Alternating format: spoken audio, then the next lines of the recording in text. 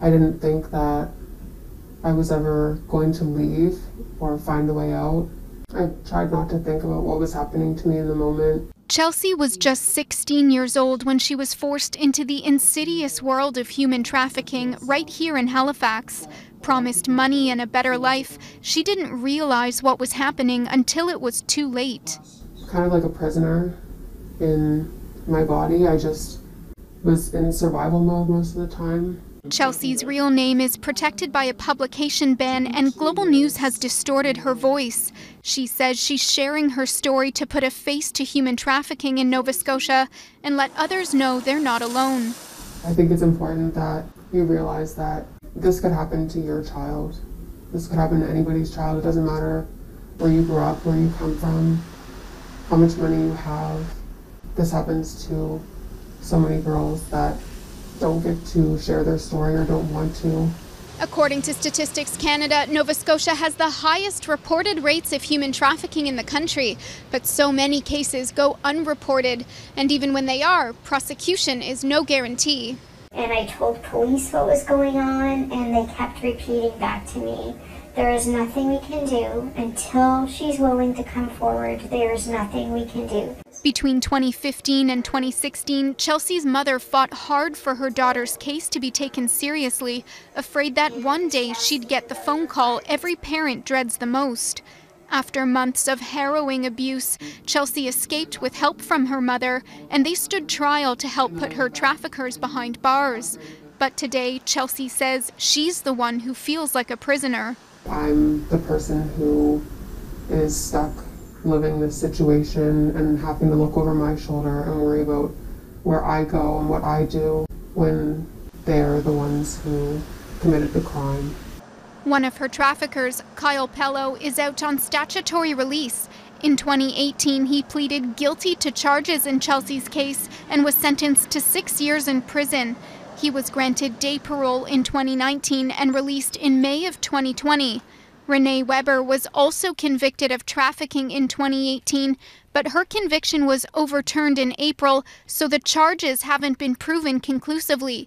A new trial was ordered, and Weber is out on release conditions. That means Chelsea and her mother have to relive the nightmare of testifying, all while worrying they might bump into Pello or Weber at a Halifax area grocery store. It's hard to relive the same story and tell it over and over again and have a defense lawyer break down my character and make me feel like I deserved what happened to me. It hurts my heart to know that she has to relive it all over again. As they prepare to go back to court next April, they're calling for better support for sexual violence survivors and their families.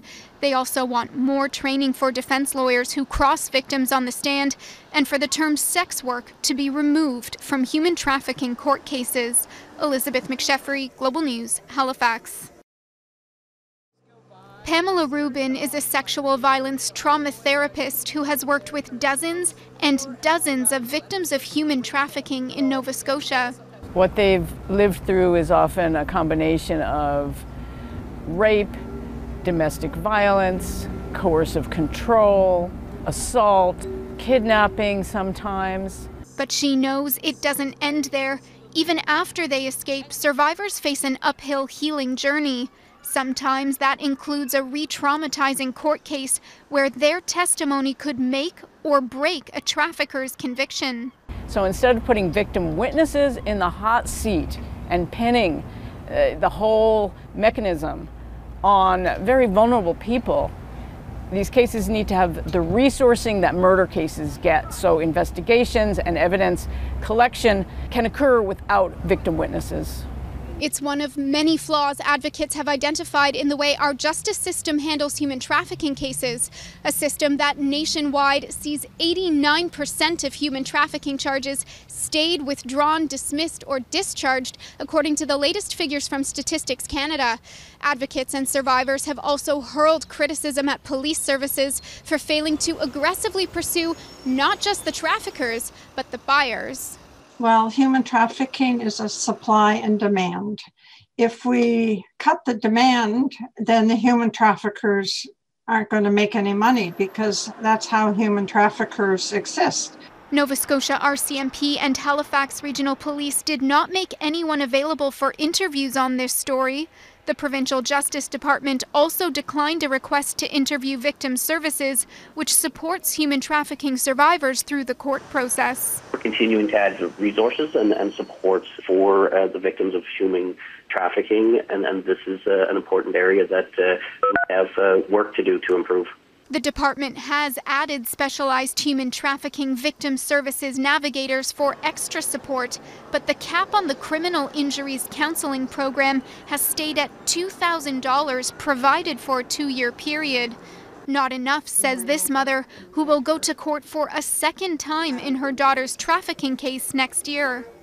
I was denied in an email, told that I couldn't receive any more funding, that I reached my limit, but that I could take my daughter's funding and use it towards myself, and I refused to do that. Outside the court system, there are a handful of provincial programs supporting sexual violence survivors and youth at risk, but advocates say human trafficking is the result of buyer demand, and the minister responsible for the status of women says she's not sure how her department can crack down on that. I don't know that we've gone to that point yet, but certainly we are focused on letting people know what to watch out for, but that's a really good point. Nova Scotia has the highest reported human trafficking rates in Canada, and advocates say profound socioeconomic and cultural change is needed for those numbers to come down. We remain impoverished relative to other parts of the nation. The lack of caring about life for young people, for rural people, all those things feed into trafficking. You know, the men that know better have to speak out, because the research shows that if men challenge other men, they listen. Until then, Pamela Rubin will have her hands full as she supports survivors on the road to recovery. Elizabeth McSheffrey, Global News, Halifax.